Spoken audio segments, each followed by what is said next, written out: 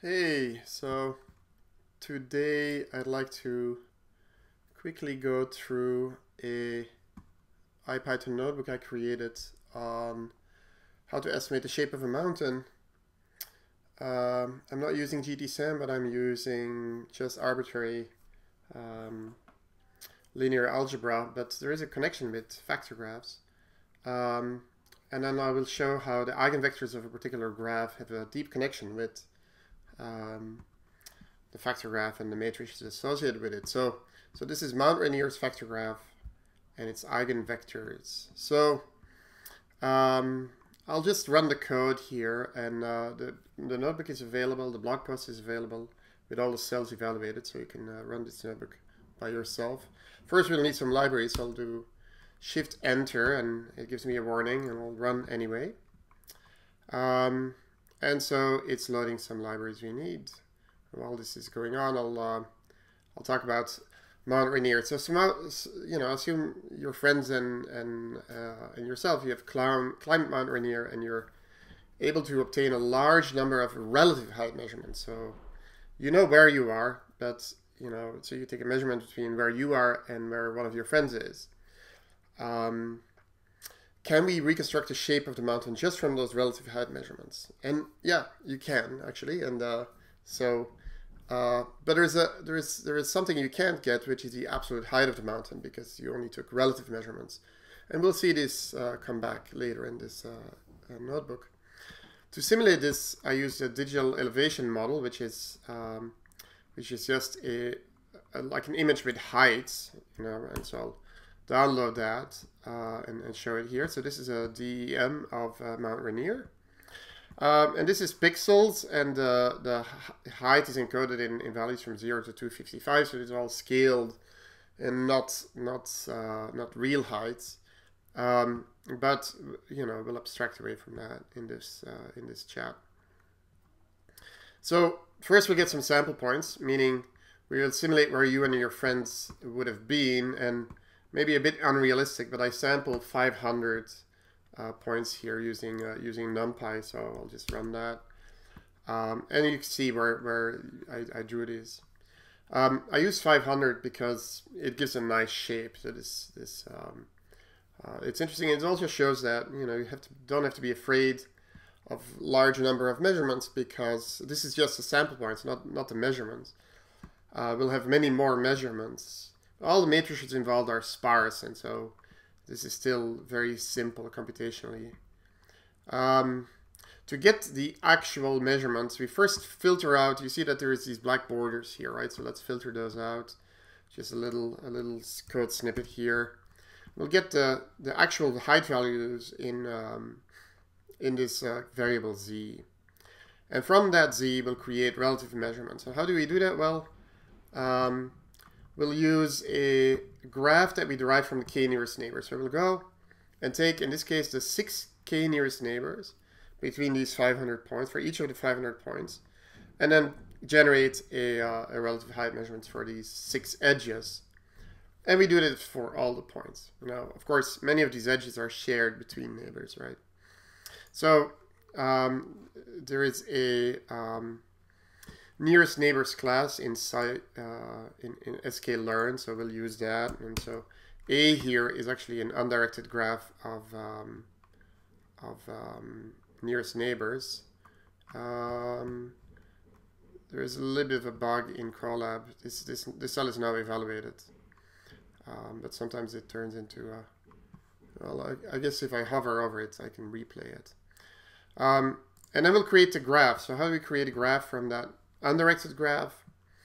Well, what we do is we create a network X graph from that sparse matrix, which was given by nearest neighbors, and then we'll ask for the oriented incidence matrix, and that is in fact exactly equivalent to the factor graph. So we'll have one row, which is one factor for each relative measurement, with a 1 and a -1, taking the height difference. And then we'll simulate from it by just doing h times z, which is the ground truth. H is a large skinny matrix of say 1000 by 500 or 2000 by 500. We'll figure that out here, and we'll just add some random noise, in this case with 1 standard deviation. So let's do that. This is a histogram, and I didn't print M, but I can very quickly do that. So if I do print MNN, which is the size of H, you can see that we have 1800 measurements for 500 unknowns, and this is a histogram of those measurements. You'll see it's signed somewhere, you know, it goes from -40 to 40, and most of them are 0 because we're, you know, a lot of edges are close by, and so you didn't actually walk far on the mountain. Now, the matrix H, if you try to do least squares, actually we'll get an error because of this absolute height issue. So we'll add 1 row to H to clamp one of the estimated variables, the first one, to 100. So I'll do a little bit of sparse matrix manipulation here, and then we'll call this function least squares, which actually will give us the answer. So that was easy.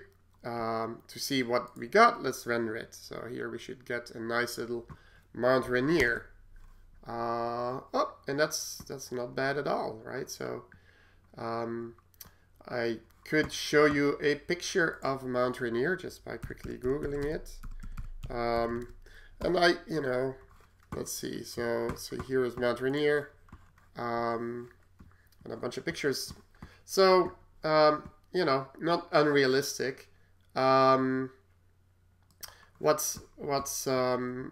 What's happening is I just plotted the points because it was just too much work to go get an aligned RGB image and then texture map it. But you could do that. So that's in a nutshell how do you estimate the shape of a mountain from a bunch of relative measurements. Okay. Now I wanted to give this as a motivating example because I like to really talk to you about graph Laplacians. So the large but very sparse measurement matrix H that we used above is called the Jacobian. Okay, the Jacobian of the objective function, which is a quadratic, and this is the objective function. So it's H times Z. Z is the unknown quantity minus the measurements, and then square that. And that's just a multivariate quadratic, and its curvature is given by H transpose H, which is also called the Hessian.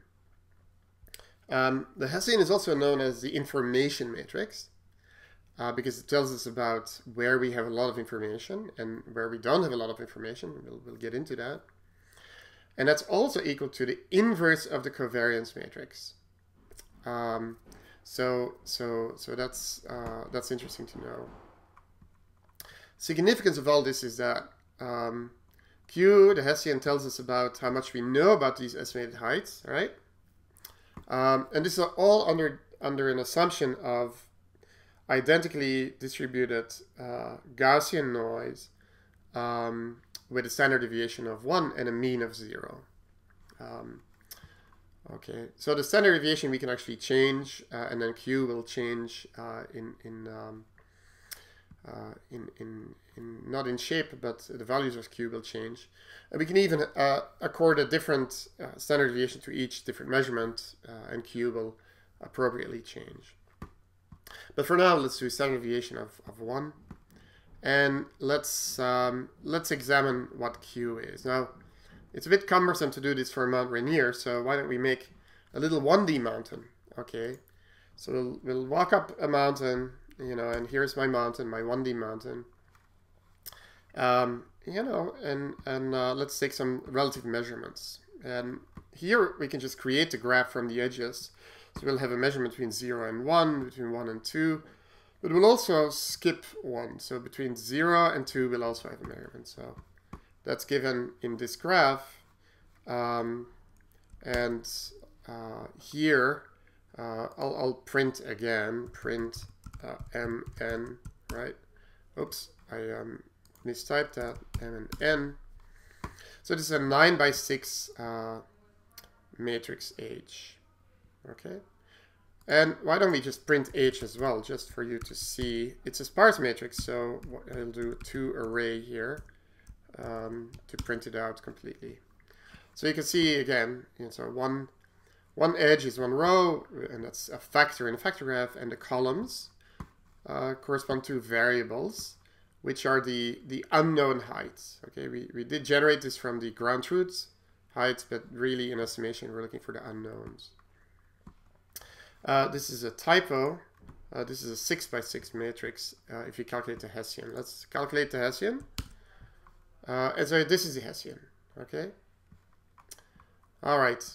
So graph theory also defines another matrix for any undirected graph, which is a diagonal matrix called the degree matrix, and the incidence or adjacency matrix of the graph. And if we print this, network X has a method, in there. We could see, drum roll, that this is exactly the same as the Hessian. That's pretty cool, because in many cases the Laplacian matrix is sort of stated as, okay, here's this thing, L is D minus A, and I never really sort of figured out where it came from. But now we can see that there's a one-to-one relationship between the Laplacian is in fact a Hessian for this relative height measurement problem. All right, after some coffee, let's continue. That's pretty amazing because in fact graph theory has a lot to say about this graph Laplacian, so let's try and make that connection. A lot of what there is to say is about eigenvectors and eigenvalues. Okay, so SVD can give us the eigenvectors and eigenvalues of L, and we can. So here's the eigenvalues. This is this little this vector here, and then the eigenvectors are in the columns here. Now, because we have that the Laplacian is equal to the Hessian, we can also take the SVD of H, because we know that the Hessian is H transpose H. Okay, and so by taking the SVD of H and just looking at S and V, we actually get identical results. Okay, so if you want, you can calculate that SVD, the eigenvectors and eigenvalues of Q, just by looking at the matrix H.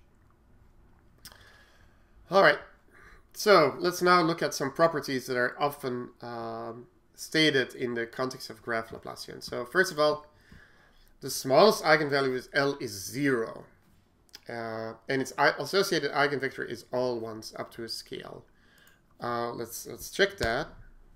Indeed, eigenvalue is 0, the smallest eigenvalue, and the eigenvector associated with it is 0.41 repeated. And this is easily interpreted. This is exactly the statement that we cannot recover the absolute height of the mountain. Okay, we can add 0.41 or 1 or any scalar multiple of this eigenvector, and our objective function, our error function, will not budge. Okay, because the measurements will stay the same no matter how high you put the mountain. So if we add 5, then the relative measurements stay the same. So nothing changes really. So the objective function, which only checks the difference between relative measurements, is just uninformative with respect to the absolute height. So that's interesting. Okay, that's why the first eigenvector is 1 and the first eigenvalue is 0. Okay. Well, another interesting property is that if the second eigenvalue happens to be 0 as well, people in graph theory know that the graph is disconnected. We can actually easily simulate that by taking H and putting it as 2 graphs. So we'll just take 2 block matrices and disconnect them, and get the eigenvectors and eigenvalues. And you'll see that the eigenvalues now are all, sort of duplicated, including the zeros. And the eigenvectors associated with these zero eigenvalues is 0 for the first component and 1 for all the other ones. And 1 for the first component and then 0 for the second component. And that's not very surprising. Basically what we did is we took two mountains, walked around two mountains, and we have a bunch of relative height measurements. We again have unknown absolute height, and we can change those independently from each other, right? And the reason is we didn't make any relative measurements between the two mountaintops. So we have a disconnected graph, and we have two eigenvectors sort of messing with the absolute height. There's a whole field of spectral partitioning and clustering that uses that in an approximate way, saying, hey, if we can find small eigenvalues, and the corresponding eigenvector will sort of have this independent motion property, then we'll cluster this graph into two pieces or more pieces, right? So we can appreciate that by, in this case, where the graph is completely disconnected, we'll just plot those two eigenvectors, right? And you can see that they really nicely sort of split the graph in two. Okay, so that's cute and easy to understand. So let's go to one of the most important properties of the Laplacian, which is called the algebraic connectivity. Now, that is just the smallest non-zero eigenvalue. So let's print that. In this case, we just took eigenvalues -2, which is the smallest a non-zero eigenvalue, and in network X can actually do this by exploring the sparsity of G. So that's typically faster to calculate than asking for all the eigenvalues and then just grabbing the second one. So both of them give the same result, which is in this case 1.19, right? So what does this mean? Well, let me talk about not the algebraic connectivity, which is also called the Fiedler value, but let's talk about the Fiedler vector, which is the eigenvector associated with the Fiedler value. All right, so let's do that. Let's print it and plot it. So here is a plot of that first eigenvector that is associated with a non-zero eigenvalue. And in the spectral partitioning sense, you can see that the left and the right half are separated by 0. So that's something that happens in spectral partitioning a lot. We just threshold on 0 and get two different clusters. But I'd like to talk about the interpretation of this Fiedler vector, right? Which is it's 6 long, and remember our mountain was 6 data points, right? So and 9 measurements. Now, if we perturb the solution according to this eigenvector, which in this case is sort of going left to right, we will incur a change in the objective value, which will be a quadratic. So if you multiply 0 with this eigenvector, we'll get 0 change. If we multiply this eigenvector with 1, we'll get an error. The error will go up quadratically with a curvature equal to 1.19. And so in fact for 1 it will be 1.19 because we'll get 1.19 times error, that magnitude squared, and 1 squared is 1, of course. But then it will go up quadratically, right? So that's pretty cool. That is the direction in which the error function, or that objective function, goes up the slowest, right? Other eigenvalues are higher than this, and so if we perturb in a different direction, the error will go up much faster. That's interesting because this tells us that this direction is the one that we are least certain about. Because remember, the Hessian is called the information matrix, and the eigenvalue associated with a particular direction is the information we have in a particular direction. So in this direction, we have 1.19, and that's the direction with the smallest information. Also, the Hessian is the inverse of the covariance matrix, and the covariance matrix measures uncertainty. So 1 over 119 is going to be the highest uncertainty. All the other eigenvalues will divide by, so they're equal to precisions. So we'll have one, so the covariance is the inverse of the eigenvalue, or in a particular direction. So this one is the most uncertain direction. So what about the remaining eigenvectors and eigenvalues? We sort of hinted at them, and they are, so let's plot them to get some insight, okay? Here are all the other ones. And so what we'll see is that, I didn't plot 0 because that's just a constant. I didn't plot the Fiedler value because we just looked at that, the Fiedler vector. All of these, look at the red one, which is associated with, eigenvalue 3. It's a change which is sort of a low frequency change, as opposed to the blue one, which sort of goes up and down much faster, right? And so that's interesting in the sense that the eigenvectors are sort of increasingly high frequency modes associated with higher and higher error. And this encodes the intuition that because we took least, the closest neighbors to calculate relative measurements, things that are close together are very well, there's a high correlation between them in the estimate. So we cannot change them independently without incurring high error. Our measurements are very informative about what the relative value is of values on the mountain that are close together. By the way, so the SVD seems to do something with sort of spatial frequencies, and in fact, it is a generalization of the Fourier transform. If we take a graph that is a ring, okay, and we simulate sort of relative measurements around that ring, we will in fact get the discrete Fourier transform. So let's very quickly do that here.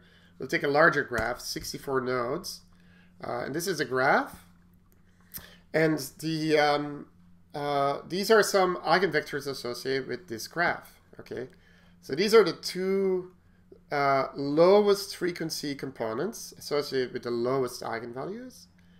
There is this green one, which is eigenvalue 0, which is the DC component in the Fourier transform. And then we have a sine and a cosine, basically, with low frequency. And then the next higher eigenvalues are associated with sines and cosines of double the frequency. Okay? So, mind blown. If you know where the DFT comes from, or the Fourier transform, it is simply the eigenvectors and eigenvalues of a graph that forms a ring. So this is this, you can do a whole talk about the fact that we could sort of move around the ring without changing anything, and the eigenvectors of that operation are in fact exactly the Fourier basis. But now we can also understand this in the sort of error function Hessian interpretation. These modes, when I move, when I change the estimate around the ring in this cosine or sine way, I will incur very little error. Okay. I'm going to skip the last bit, but let me go and talk about Mount Rainier. So let's take it back to the actual mountain here, right? So we can just calculate the Fiedler value very quickly using network X, which uses an efficient small eigenvalue calculation that works for very large graphs, actually. So you can try to do this using an SVD or an eigenvalue decomposition in NumPy, but it will be very expensive, and network X does something smarter. And so we can see that the Fiedler value is 0.05, okay? And the vector associated with it is this one. It's not very informative, okay? It's and it's because we just have this one-dimensional representation of the vector here, which it's much more informative to actually plot this on the mountain, which is what I'll do now. So here it is. And so you can see that now the mountain is colored. Green is positive, red is negative, and yellow is around 0. Now, this perspective view is still a bit hard to see, so why don't we look at it from the top? And this is what this is. And so what we see is that the Fiedler vector, okay, neatly splits the mountain in half. So what happens is, from all these relative measurements, and this particular graph that we use to create relative measurements, we can sort of vary the mountain in this particular direction, right, without incurring a high error in the objective function. So the objective function will go up very slowly when we do that. And so that's the direction in which we have the least information about the shape of the mountain. Okay. You can think about higher frequency components. I haven't plotted here, but they will sort of be more, modes associated that we can also sort of change in, almost independently, without, and this is the intuition, changing sort of the relative heights of nearby nodes about which we have the most information. So if you look at a small patch of the mountain, we'll be pretty sure about the relative topology there. But we just don't know how it fits in the rest of the mountain, because we could sort of apply this low frequency change and still, get basically the same measurements, right? The same predicted measurements that agree with our actual measurements. All right, so I'll close by saying that the relative height measurements on Mount Rainier is a very specific example of a class of problems called synchronization problems, in which you are given a set of pairwise measurements, and our goal is to estimate the absolute quantities, in this case the heights. Now, as I said, the absolute quantity we won't get. There's always this gauge freedom, but we modulo that we can definitely do this. And in computer vision in particular, rotation averaging is one of the most studied synchronization problems. And we just wrote a paper about that at ECCV, and you might have seen that video, called Schoenen rotation averaging. And in that paper, in fact, the eigenvalue, that smallest non-zero eigenvalue and its associated eigenvector play a large role. So so I encourage you to read the paper if you want to sort of go in depth, and hopefully this gives you a bit of an introduction as to what this Laplacian graph and its eigenvalue and eigenvector structure, what they actually mean. All right, so that's it. I'll sign off here.